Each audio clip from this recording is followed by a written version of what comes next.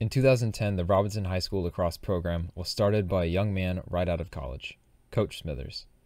He started playing lacrosse in upstate New York in a small town called Watertown, where one of his friends introduced him to the sport, and he hasn't left it since. I think I couldn't let go of the sport. For some reason, lacrosse is a type of sport where it's very hard to just move past it. I really, truly think that once you start playing, it's something that you want to keep doing for the rest of your life. After moving down from upstate New York to Florida, Smithers decided to take that opportunity to start a program in South Tampa.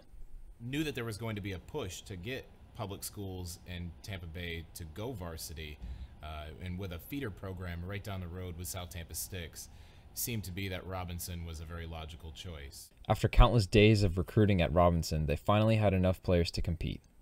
Although they had enough players, only 2 of them had previously played the sport before, which gave the program a tough first season.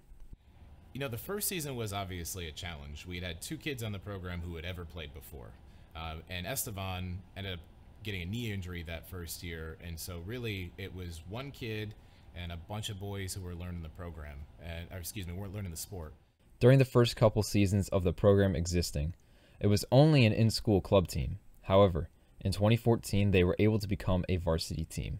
So 2014 was our first season as a varsity sport, and I'd like to say that it was different in terms of a season for us, but really we were so excited to finally be on Robinson's campus. We got to practice at Robinson, we got to play at Robinson. That was something that we weren't able to do before.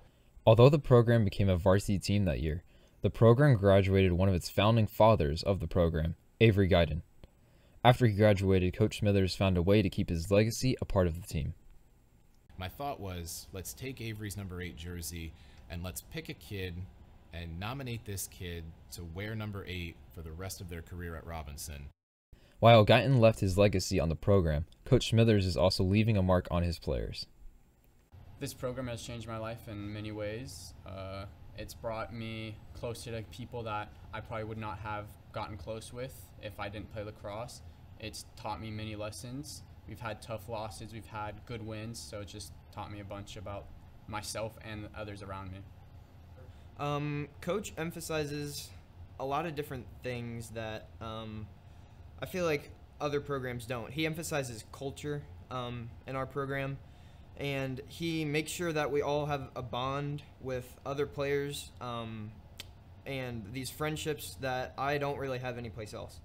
The program has impacted many players, but there is still one thing Coach Smithers wants to accomplish with the program.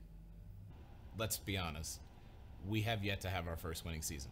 I want that winning season. I want that playoff spot. I want to legitimately compete for a state championship. With a winning season in mind, this is Ethan Adair reporting for Knights News Network.